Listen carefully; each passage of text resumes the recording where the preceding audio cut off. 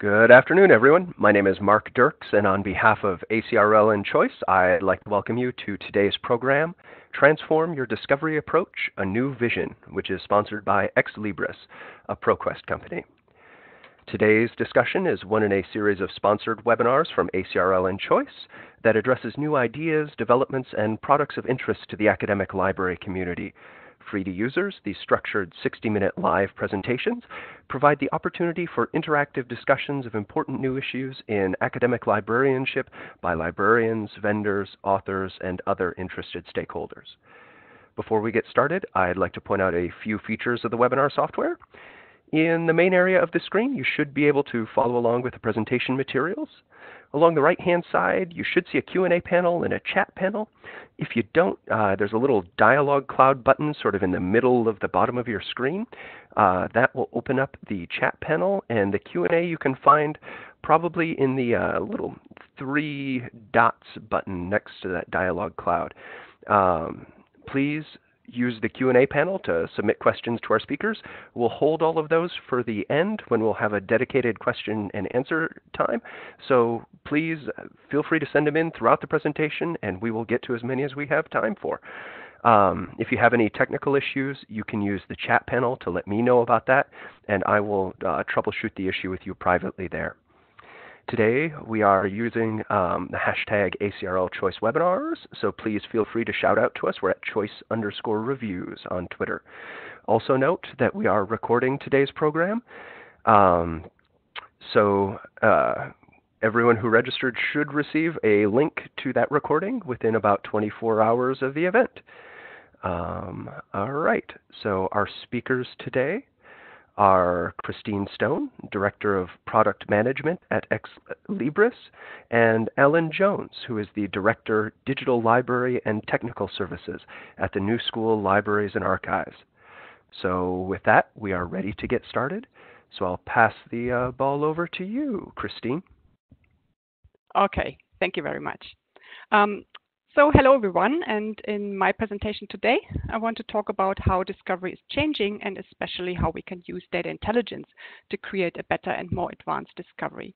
I'm starting with a couple of slides about discovery in general to give some more background before diving into the more specific topic, and I also want to make 2 specific points which I think are important here. Originally, when discovery systems started to emerge in the library environment, it was a measure to move with the library catalogs to a more modern user experience, and also to give access to the vast increasing amount of electronic material. That is still true today, but library discovery has become far more than just a search system. Library discovery systems can open doors, and that is my first main point here. I find this very important. Of course, the single search box experience and access to the library collection is important. Today, we have a mass of material. We have published and aggregator content, digital repositories, research outputs such as research data, of course, a lot of open access content, material from the library collections, including, of course, the print material, audiovisual material, and so on. So there's a lot of data that we index. In addition, we pull in information from external services that is used to enrich the indexed data. That could be Altmetrics, for example, or Synthetics Unbound. And I come back to this later on in this presentation because, again, I think this is a very important point. But because of the size of the indexes and the often very special nature of the collections, we need to think beyond the one search box approach. So add-on functions, for example, like more like this, are very useful to find the right material. So library discovery provides information, but it also is a gateway to information. And that is how we design our systems. So for example, apart from the one search box, we are also providing options to recommend further resources. So this is also a gateway for those resources. So again, library discovery is a lot about opening different doors for the users.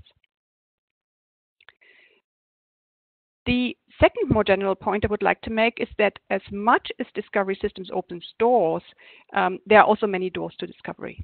Discovery needs to be where the user is, not necessarily expect the user to come to the system or the library. And the value it brings needs to be self-evident. We're looking at simple ways to integrate the search box into other systems that are important for the user's daily workflows. That means, for example, that we provide direct access from learning and research services. We do this certainly for our own systems, like the Leganto reading list or Esploro as a research platform, but it certainly also applies to other systems.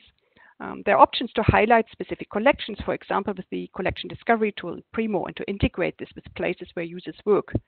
And linked data, of course, is a very important aspect. It allows you to publish your data to search engines like Google, where your users might be, but maybe also to offer library service in other platforms like social media.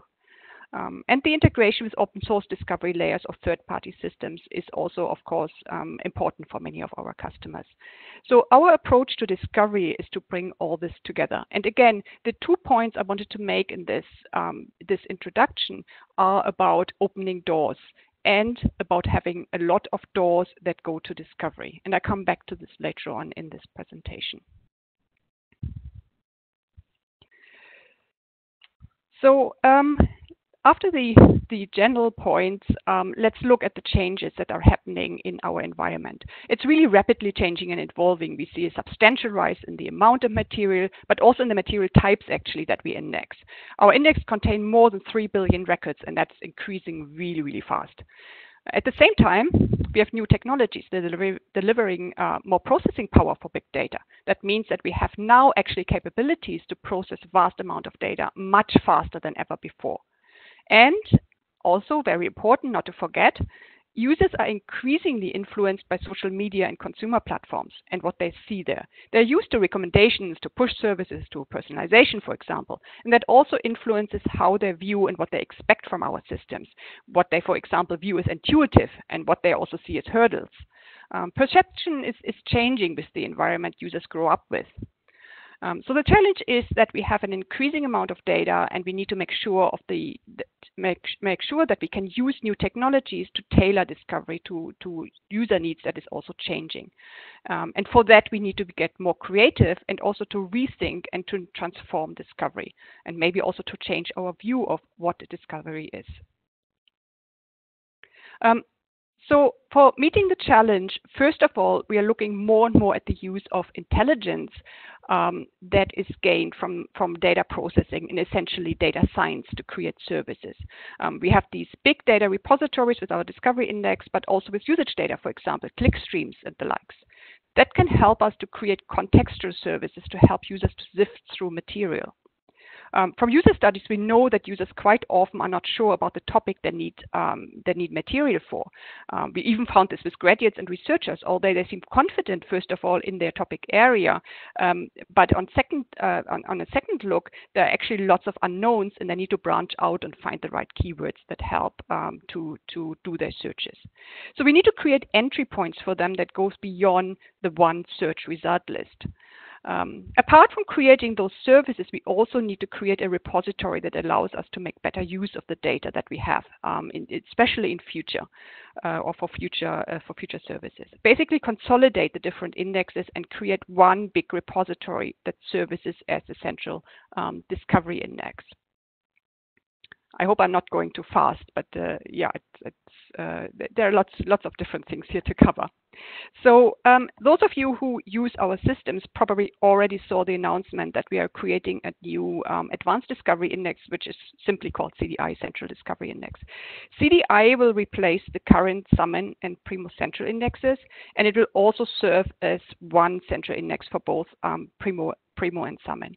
I should emphasize that we maintain our two flagship discovery systems, Primo and Summon, and that does not change. We just change the central index. That has a lot of advantages. First of all, it will enable us to ingest data faster, to update data faster, of course, and also to achieve better quality data. It will also, and that is coming back to the data intelligence topic, enable us to focus better on creating smart services as part of our discovery workflows. Basically, it is about being ready for the future. Where we are moving to is to have data intelligence at the core of our systems. We are, for example, focusing on data relations and relationship graphs. And I'll show you briefly what this looks like in the flow. We have Primo and Summon. Both access the Central Discovery Index for search in the ex-Libris provided data pools. And in addition, we are in the process of building a graph database that holds relationships between the indexed items. And we also have, of course, the locally indexed data. In the case of Summon, this data is actually stored in the central index as well. In the case of Primo, we have separate indexes. And in both cases, this stays the same with CDI. We're not going to change that. But the point here is that we will create relations across the indexes. For example, if we create a relationship between a book and a book review, the book might be in the local index and the book review, of course, in the central index because it's coming from electronic material and so on. Of course, this is not something that is happening overnight. These parts are parts of a project that is running throughout 2019. And in the case of CDI, the majority of our customers will actually move in 2020. So we'll have a project that goes over 2 years. And the move will be seamless for our customers. So you will just switch to the new index if you use Primo or Summon. Let's have a look at the relationship graphs. I show here some examples. Some relations are, of course, more straightforward than others. You have relations between works and their references, other works that are citing them. Articles might have a close relation because they're published in a specific special topic issue of a journal. The author is, of course, a connection. Articles and research data they're using. We index increasingly institutional repositories and databases or data sources like DataCite. The awareness of the need to create machine-readable connection or readable connecting identifiers in this area is increasing, and therefore we also see an increasing ability to create such connections. Of course, the identifiers are very important to identify those connections. We have usage-based connections. You might have heard about the BX recommender that creates connections based on what users use together, basically their click streams, similar to services you find on Amazon or other more consumer-based websites. And then there are, of course, topic connections. Different articles can share a combination of different topics, and I will talk about this a bit more in a moment. All of these are direct connections to my article in the middle, but they're also in a transitive way related to each other. So I can create strong direct connections, but also connections that are across different groups, and that can also offer interesting insights or create the basis for a new service. This is all probably a bit abstract, but it is the basis here for creating smart services, smart discovery service, and it gives users more context and also provides a sort of serendipitous discovery experience. And I illustrate this more with some examples. So first of all, this is kind of an overview what we have today and what we are actually working on. Not all of this is released as a service yet. Those of you using our systems probably already know about BX and probably also about the citation trail. Both are services that have been around for a while actually. The citation trail has been in Primo for a couple of years and it's now also available in Summon. BX creates recommendations based on usage. It captures usage from the link resolvers. It creates a network of usage-based connections. And it evaluates articles to suggest to a user based on an article the user is looking at. So the article is the starting point, and then it looks up all the connections and suggests other articles that might be relevant here. The citation trail is using connections from items that cite each other. We designed it in a way that it provides a discovery trail, and I'll show you this in a minute. We are also working on other services. One is about formal relationships. That's what I already mentioned, books to book reviews, but also book chapters to other chapters of the same book, articles to research data, and so on. And the last one is to enhance topic exploration. I start with the BX recommender. I searched for health and chocolate here, and I find an article. The recommender finds other articles that are about the same or similar topics, and you can see here on the right-hand side the list that's a screenshot from Summon. Not all have the same keywords. For example, the second one, it offers different aspects that might be of interest and also provide the user with more subtopics to look for. And of course, it provides also more material based on the first entry point, the first article I looked at. So that's also an advantage that I find very quickly additional material without having to start a new search. The citation trail also uses an article as the entry point. It allows the users to browse through lists of citing and cited articles and therefore look at other items that are related to the first one. The citation trail goes beyond suggesting a list of related items. It allows the user to go from one list to the next list and the next list. So for example, here I have my first article. This is my entry point here. And then I can go forward and click on the little icon that is the citing and cited by.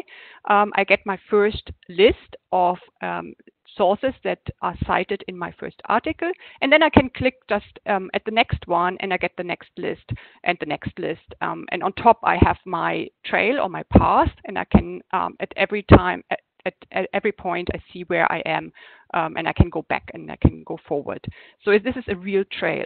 It actually kind of replicates a very common way that journal article readers use for find additional content. They do exactly the same. They look at the reference list, they find more interesting material, they go to the next reference list, and so on. So this is basically a new way to present an existing information-seeking behavior that many users are already familiar with.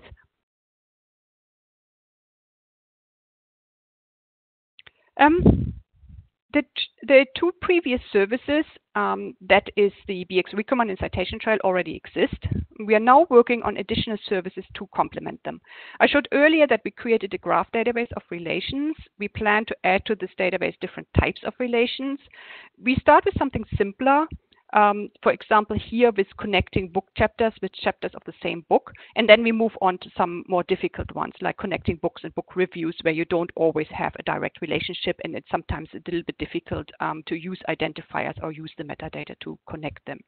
What you see here is a very initial design. It will probably not look exactly like this when we release it, but this should just give you a good idea how this could look like for the user. So we have a book chapter as the entry point, and I show a link in the detailed view. You see this link on top here, and if I click on it, I get the other chapters of the same book listed in this list here.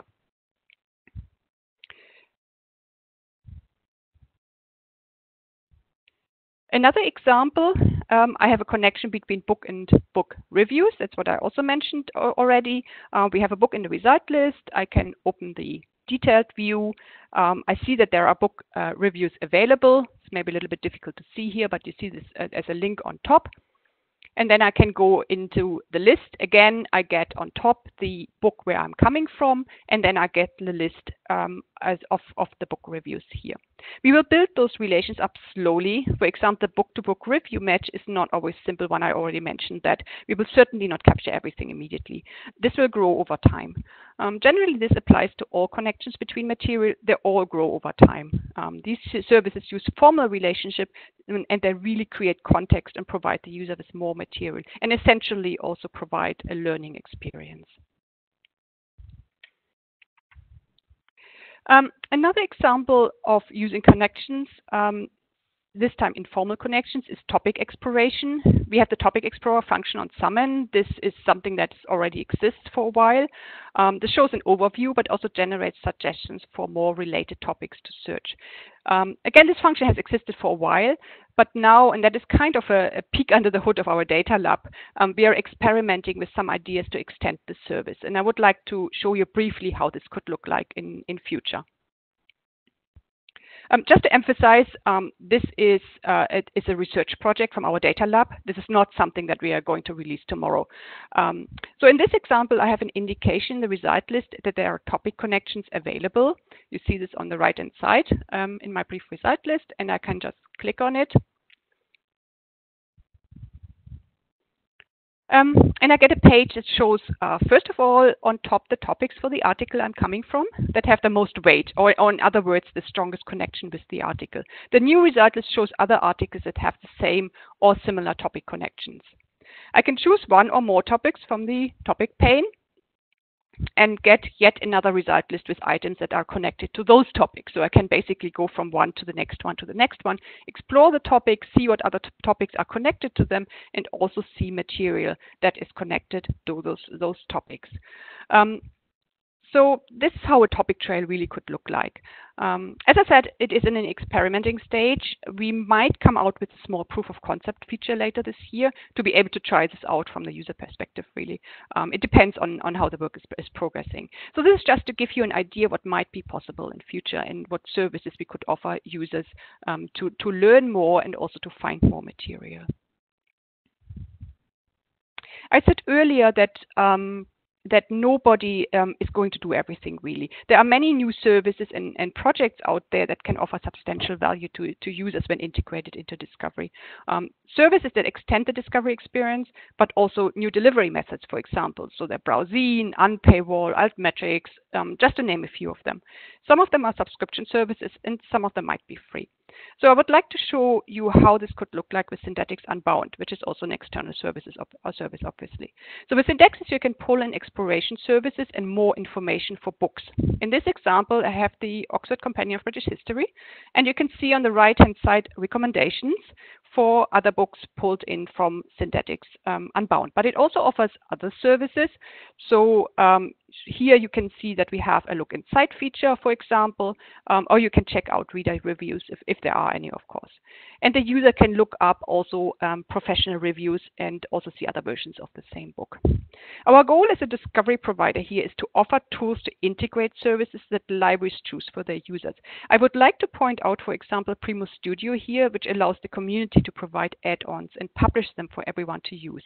It's not just about one provider to provide everything, but also to work with the community and to enable the community to contribute, and that really adds significant value to discovery. The benefit for the user, the goal here is to help the user to find what they need and also have a learning experience. There are very distinct benefits with such services. So users can find easily and fast material with only one search, of course. The user finds an entry point. The system provides contextual services and discovery paths from that entry point. The features provide a serendipitous discovery experience. They are also intuitive because today's users are coming from environments where they are used to such services and they have a certain expectation to see the same on discovery.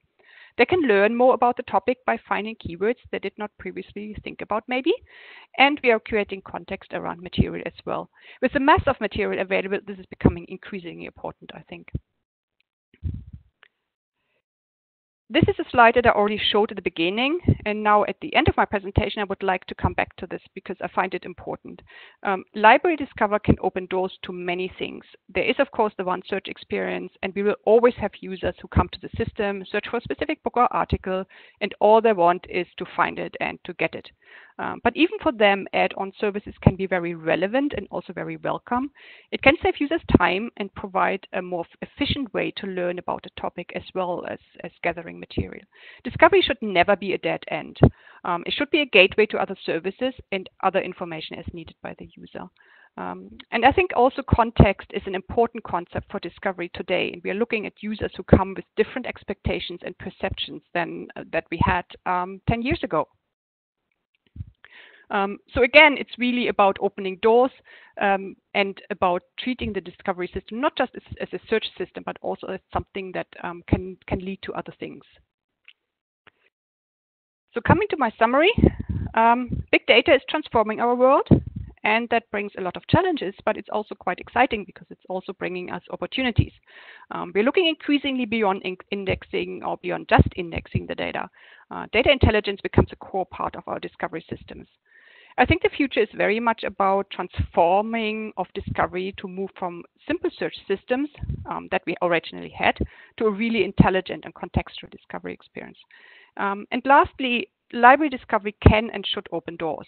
And there are also and can and should be many doors to library discovery. Discovery needs to move into places where users already are. That is specifically their academic ecosystem, reading lists, virtual learning environments, or research environments, and so on. But also Google and other services they may use. Library services are essential to their success. That's at least my opinion, but it needs to be part of their processes and not really stand isolated. And with that, I'm going to pass this on to Ellen.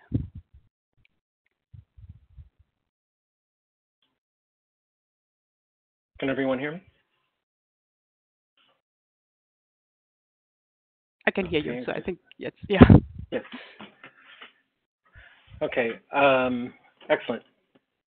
Thank you. I'm going to take this, say many of the same things that Christine said. So, although I'm going to take this a little bit from a different perspective in terms of different types of services that this may or may not inform. I'd like to start out thanking people, most importantly, my university librarian who actually gives me time to play with this kind of stuff.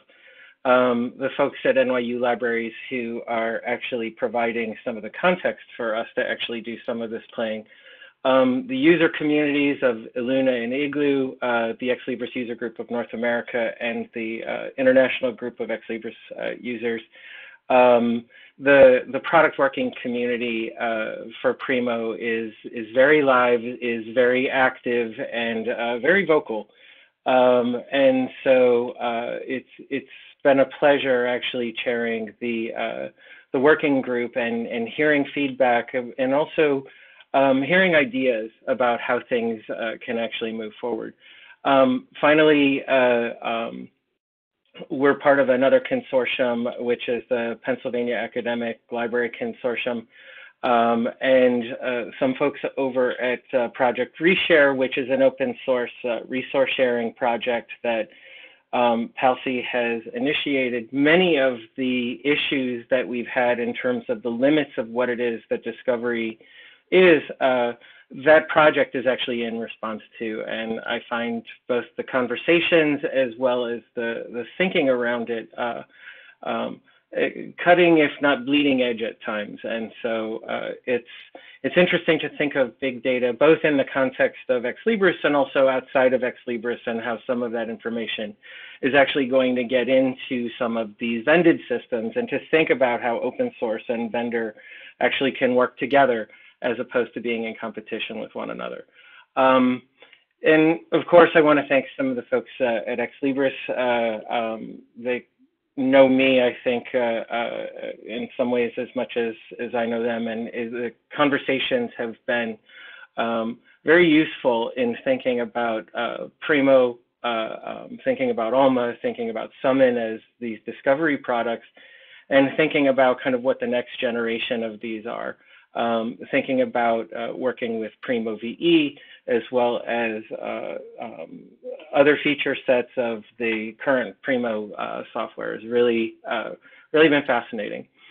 I'm going to actually focus on 5 different areas. One is to talk about some of the expectations that searchers actually bring to the Primo or the Summon or discovery application.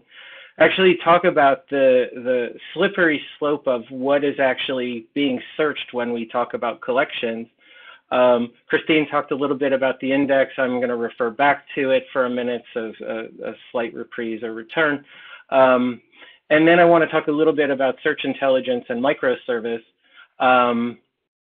because I think that they're important to talk about as ways of perspectives of thinking about how we actually going to use this big data. So first, I want to talk a little bit about what are the models that people are actually bringing to search. Not embarrassingly so, here's my Netflix screen, my Amazon screen, my YouTube screen, my Google screen. When I search nature, obviously, not only is it a promoted link, but it's also a link that has multiple different meanings. Somehow, the preference of a journal title, Google already knows. And I think that this is important when thinking about intelligence, not just from the perspective of retrieval, but also in thinking about different types of contexts that may already be going into the calculation of these results that we may not necessarily be aware of. And finally, the mother of all search, Google, in terms of what actually comes up when we're searching. These types of applications are the applications that our users are actually bringing when they come to the library discovery layer. Just taking a look here at the applications that patrons are using, Obviously, Google with some of the highest level of engagement, and you can see on down, Wikipedia is as well.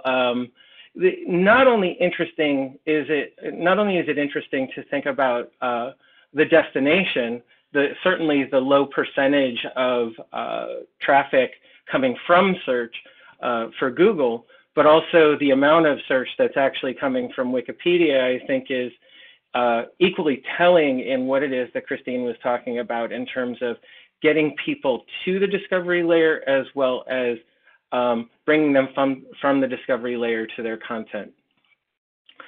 So if patrons are using search in other areas of their life, how might the library be able to leverage this experience instead of, as I said, building a competitor to it? Jacob Nielsen is a very well-known writer within the usability community, and his first law, I think, makes a lot of sense as we think about search, which is users spend most of their time on other sites, and they apply those mental models of scanning search results, requesting material, finding recommendations or related materials, viewing media, browsing images, and getting inspired in some ways. All of these are functions that the discovery layer is actually bringing up, but there are already applications that are doing this in other areas of people's life. Those mental models that they're actually bringing from those sites are now being applied to our library-specific search experience, and it's important that these applications actually inform the applications that we're actually building. So one of the things that I think is important, an important existential question to ask is the goal to create a destination for search, or is it to publish results to other search engines for indexing and discovery? In other words, does Google just do search so well that we should just completely forget about the discovery layer? Well, in my mind, the answer is both. We should be looking for ways to publish our sitemaps, and then we should also be looking for ways to so that items are searchable in Google. But then we should also be providing an immersive best practice or best case discovery experience using some of the data that Christine was talking about. As I pointed out before, ironically enough, the amount of time that people actually spend on Google is the highest amount of any of the search sites that are out there. The fact that people are spending 8 minutes looking at 10 pages, looking at the number of sites that they're actually indexing, that's not the number of pages, that's the number of domains, so I want to be clear there, is absolutely staggering. And again, I want to point back to the fact that even though something like Amazon has almost a quarter of its traffic actually generated from a search engine, it doesn't necessarily mean that they're giving up the search experience completely. I would say that this is a lesson that we can certainly learn within libraries. So a way to potentially think about this would be, as I said, building a search tool for patrons that's both immersive, that's thinking about things like rich media, that's thinking about things like related items and building relationships between results, but also publishing sitemaps to Google and other search services. So one particular way of maybe thinking about this would be that if we are searching or publishing our sitemaps and having them indexed into Google, maybe we don't necessarily have to have these search results boosted for everyone. Maybe if we're using Google EDU services, we can actually look at the domain names and actually boost those records that actually have the domain name of the library. These are the types of things that we can and should be thinking about when we're thinking about the Google experience, not necessarily just preferencing and pushing up results for everyone, but maybe specific sectors of populations that have specific types of criteria, maybe things like physical location. Go to Google and type in the word auto repair, and depending on where you are, it'll tell you different types of localized material. Now, you're not necessarily putting your zip code into that search, but Google is actually taking some of those contextual information and actually applying it to your search, and then setting certain parameters and boosting certain results that match criteria that aren't necessarily submitted, but are part of the state of your actual search. I think that there are really important lessons that can be learned from this, particularly for those institutions that are using Google EDU services or Google authentication services, where domain mapping can actually help in some of this boosting in ways that are not necessarily applied to everyone equally. Because if all of the libraries are actually trying to boost all of their results at once, does that really make sense? Because we're all in competition with one another. So this is one potential proposal that we're actually looking at for sitemap in terms of boosting, and I think it's something that we should be paying attention to. In essence, learning some of the lessons from contextualized, personalized search from Google and seeing if we can actually apply it to the discovery service. The second thing that I think we can all agree on is that the discovery, the concept of the collection has actually changed. When actually looking at some features that users wanted, one of the things that I was a little astonished by was how time is becoming an increasingly important facet for patrons to use when they're thinking about how to retrieve things. So for example, they want to know how long they can have the item. They want to know if they can get it right now. They want to know if they can't get it now, how long is it going to take to get. And something that, being in New York, I guess I've always thought everything needs to be delivered. But one of the things that we've also learned in having conversations with colleagues within Reshare is that many times people want to know where the item is so that they can actually drive over there to get it. So they're as much interested in getting directions, car directions to that book, as much as they are in getting the book delivered to them. And so these types of services are services that aren't necessarily baked within the metadata of the actual item, but they're related services and calculations that are that users increasingly want in order to shape their discovery experience. So a traditional OPAC basically had the locally held collection. It had maybe your institutional repository, and we basically, with the addition of something like Primo Central or Summon, it also included our licensed content.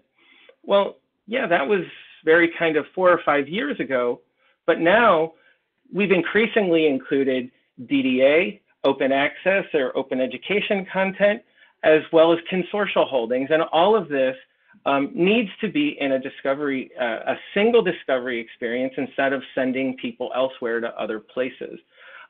They're expecting the limits of the discovery service in some ways to push the boundary of what's searched and what isn't.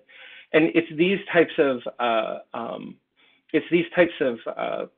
boundaries that are really beginning to push big data. So the catalog then becomes about what you can get and not necessarily about what it is that you own. So I think that's a really important transition that we have to begin thinking about. Reshare, for example, is thinking specifically about this. Certainly, graph databases and other types of relational databases are also thinking about this. People who got this also wanted these other things. These other things happen to be physically close to you. These other things are not. All of these kind of contextual pieces of information, as well as information that's in traditional descriptive metadata, needs to be taken into account for the next generation discovery experience. So, as I said, results need to include context as well as content. They'll need to be smarter. They'll need to be contextual. They'll need to be personalized. the user profile, the geographic location, even the query itself will help shape results. And what I mean by this is that natural language processing can provide a lot of clues to what used to be pre-filters. So for example, if you remember in the old Primo, the classic Primo interface, there was a drop-down menu that asks the question, do you want images? Do you only want to see audio? Do you only want to see video? Do you want to see books, etc.? Now we're looking at things where the actual question guides the type of resource types that are actually delivered within the result set. So for example, where is returns maps? Who is returns biographies? When is returns dates and calendars? How do I returns FAQs or articles? What is dictionary entries? Show me images, videos, etc. Even the length of the query is actually important here. For example, in that nature example that I showed before, the fact that something was a journal title match should prioritize that, particularly in an academic context, that's what nature means to me. However, it might also be an author name. It may also be a title of an article or a title of a book. Longer queries tend to be known item searches.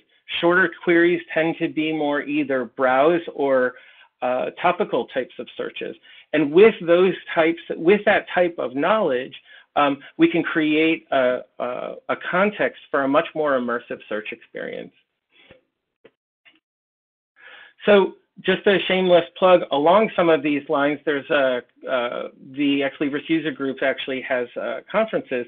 Greg Davis is actually going to be talking about connecting Primo to Alexa to not only think about this in terms of a visual interface that actually needs to be connected to Primo, but also voice-enabled interfaces. There was a presentation that was done in St. Petersburg a couple of years ago on Chatty Discovery that was actually looking at connecting Slack to a chatbot that was then connected to Primo as well, and it was returning articles and books and actually renewing books online. The demo is in my list of slides here. It's actually pretty amazing. So we're again focusing much more on a search experience instead of a search result. The two people who were really important in teaching me this, John Rockin from Johns Hopkins and Scott Dalton from NYU Libraries, worked on an application called Umlaut, which was a presentation layer for SFX. And one of the things that Scott introduced me to was this concept of microservices, or a software approach that basically de-emphasizes this big monolithic piece of software that does everything and really begins looking at the presentation layer as a bunch of different applications that's going out and retrieving data from different data sources. So let's take something that we know is a painful experience, interlibrary loan, for example. Somebody goes through the discovery service or they go through a database, they get to the place and they're basically in a frustrated search. They go to a link that opens up another window. That window has a form. That form, they have to add a note, and then they click submit. I'm going to share my desktop here for a second.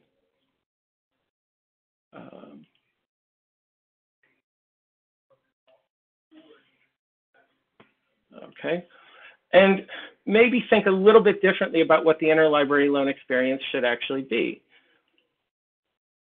So I find this particular item. I see that it's not available at BOPST, and I've got to do something. Well, in the old model, I would have to click on a link. That link would open up another application. I would go to Iliad. I would fill out my web pages, and I would hit send request, taking the user out of the user experience or out of the discovery experience to another application. And maybe they remembered to go back. Maybe they didn't. In this particular case, all I'm doing is hitting send request. Now that's taken all of the bibliographic information, all of the login information. It sends that to a database table, which then runs an API call against our EasyBorrow service And if it's not available in Easy Borrow, then it actually sends the item over to Iliad. So all of this automation is happening behind the scenes, but the user is never actually taken to those applications.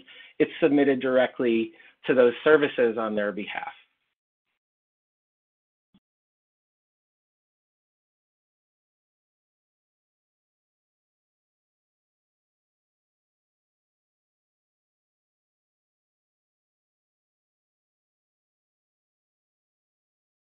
Jeff Peterson's Hadi Trust, BX Recommender, as well as some things from Notre Dame. And you can see here that these microservices actually take the metadata from the session that's within Primo, sends the service to a server, and then basically gives the user an interaction to say that that thing has actually succeeded. Now, putting this kind of model on steroids, you have somebody like the National Museum of Art actually delivering rich media experiences where the material can actually be zoomed in, it can be annotated, it can be shared, all within the discovery layer. Never taking them to another system or another digital asset management system, but staying within the context of the discovery experience. And really, that's the goal, is to keep people within the discovery service and actually engaged and looking at related media. And getting them the material that they need, whether it's a video, whether it's an ebook, that should be the gold standard. So again, the interface isn't static, but it's a production of media or microservices running within all levels of the application. Some components of the page finish at runtime, but others are actually waiting for the user to actually interact with it. And then as the user is interacting with it, the interface changes them, giving them feedback that something has happened. And it's actually an engagement experience rather than an information delivery experience. So I just want to say a few conclusions. The goal then is to get the users to discovery and delivery and to access the content, not necessarily just get them to the content. We can do that a whole bunch of different ways using familiar models of things that have happened within the commercial sector. And we can encourage engagement and interaction through these types of fulfillment services, rich media, related materials. It's all coming together into an experience that hopefully doesn't look like Times Square, but is actually a much more guided, sensible user experience. We know that as patrons are actually enjoying working with the service, they're much more likely to reuse it. So incorporating these services into the discovery layer basically means that we're keeping them longer and delivering better service. So with that, I'd like to end and turn it over to Scott.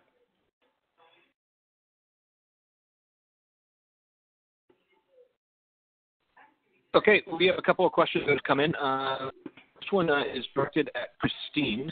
Christine, you mentioned that you have 3 billion records in your record.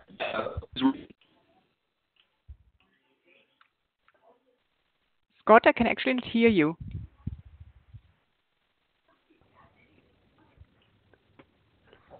Yep, Scott, you're kind of breaking up there. Okay. You mentioned that you had 3 billion records in your index. Who are we? Oh, who's the we in the 3 billion records? Is it ProQuest? Oh, is it okay. Libris? Who's the we? Okay, sorry, I didn't quite hear that. Sorry, I should have mentioned that earlier. This is about Ex Libris. It's about Ex Libris discovery indexes. It's not related to the ProQuest indexes. Okay, Alan, this question is directed at you. Where is the data from the table that you displayed from? That is actually from Alexa, the top 500 websites. Okay. Another question that's come in is directed at Christine. Could you elaborate a bit more on how you will be exposing CDI content to Google or Google Scholar? What might the end user see? Oh, okay. We are actually not exposing CDI data to Google. Maybe that was a little bit, it was kind of not quite clear. So what we are exposing is, or what we are enabling actually the library to expose is their index data. It's not really us publishing anything. Now, I'm not a linked data expert. Luckily enough, I have colleagues who are experts in that. So I'm a little bit, on thin ice here with what I'm saying. But we are implementing things like schema.org to just enable people to publish their content out of our indexes to Google. We're not doing this without, anyone knowing about it, or it's really the library's decision what they're going to do there. We are the enabler here in this context. Okay, the next question is for Alan. What version of Primo are you using? Are you using Primo Classic or Primo VE? Using Primo with back office, not VE. But again, I want to be clear about something. The Primo customization framework would allow the Iliad demonstration that I just did to, it could happen there as well. The idea behind the customization framework is that regardless of what version of Primo you're in, those types of microservices could actually be injected in either interface. The customization framework is basically the same. Okay, this one's for Christine. Regarding Topic Explorer, how are these related topics generated? Does it rely on controlled vocabulary such as subject headings or something else? We haven't decided yet. This is an initial project. So in this initial project, we're just using just a list of topics. We haven't decided yet if we are really going to use controlled vocabulary or if we are moving to other mechanisms. There are mechanisms actually to extract concepts and topics by algorithms rather than using controlled vocabulary. So there are different ways to achieve the same thing. We haven't really decided that, and I should emphasize we're really experimenting at this point. Okay. Another question that's come in is Ex Libris working with Google EDU for library holdings to be weighted at the top of the results? I'm going to answer that. This was a harebrained idea that I had, but I was basically using Google EDU. I don't know if they are or not. I was actually the person who was making the suggestion that since Google actually knew domain names and they also knew login credentials and login, basically exposing the entire EDU person schema when they log in, that could potentially be a variable that they could use for your localized boosting. Christine, you can talk about whether you guys are working with Google or not. Not that I'm aware of, but we are, we are doing things with Google, but not that specific project. I'm not aware of it, at least. Okay, this question is directed at Christine. Are Primo and Summon going to be completely replaced by CDI, or what's the influence on CDI on Primo and Summon? No, and I think I did mention this actually at the beginning. We are going to keep Summon and Primo. They're both our flagship discovery systems, so we are absolutely going to keep them. CDI is not a discovery system. The CDI is a discovery index. So what we are replacing is Primo Central and the current Summon index. So not Summon, but the Summon index. And both Primo and Summon will access CDI for all the electronic resources, or all the centrally indexed resources, I should say. It's not just electronic resources. Okay, we don't have any other questions at this time. Well, there's a question that was posed to me about, can we do that now, customize having ILL requests forms where it says check availability? I'm actually going to be making the code for that available in GitHub for the Illuna conference. So you will by Dev Day of Illuna. There was please sharing the demo you cited in your presentation. Ellen, if you have that handy and you can post it to all the participants, that would be great. Sure. The other thing I want to say is we have done demonstrations of that ILL widget. And interestingly enough, one of the things that we found was that usage for interlibrary loan went up 130% as a result of it, kind of lending some credibility to the fact that if you make it easy for people to request things, they will. Now, the other side of that, though, is that many times people were actually requesting stuff and then saying, oh, that isn't what I wanted, so they turned it around right away and sent it back. So part of the reason that we're still kind of trying to find the sweet spot of where that is, I think actually has more to do with some of the other related services that Christine was talking about. Like if we could deliver a look inside service that people could actually take a look at some of the content of the ebook, I think we would actually reduce a number of those short loans. Okay, we did receive one late question, Christine. This one's targeted at you. Is there a Summon plugin for the Blackboard online course software that will help course developers easily integrate library resources into their courses? There's no plugin for Blackboard. Summon does work with Blackboard. We have some customers who work with Blackboard actually, and Summon. About the integrating library resources into the courses, they can probably use just placing it as a search widget into Blackboard. I'm not so familiar with Blackboard, I have to say, but there's no plug-in that you can just use for that. Okay, since there are no other questions, Mark, do you want to make some concluding remarks? Sure thing. Yeah, absolutely. So I would just say thank you, Christine, and thank you, Alan, for these wonderful presentations. I think it was really interesting, and I think, yeah, you can see in the Q&A that some of the responses we've gotten from the attendees. So I think it's a very positive response. I'd also take a moment to remind the folks listening in today that we did record today's program, so please be on the lookout for a follow-up email from ACRL and Choice with a link to that recording. Also, you should see in your chat box there a link to our brief 5-question survey. If you could take a minute to fill that out to let us know how we did today, we would really appreciate that. And so I would just say thanks to everybody out there for joining us today. I hope you enjoyed the session, and I hope the rest of your day is great. So thanks very much.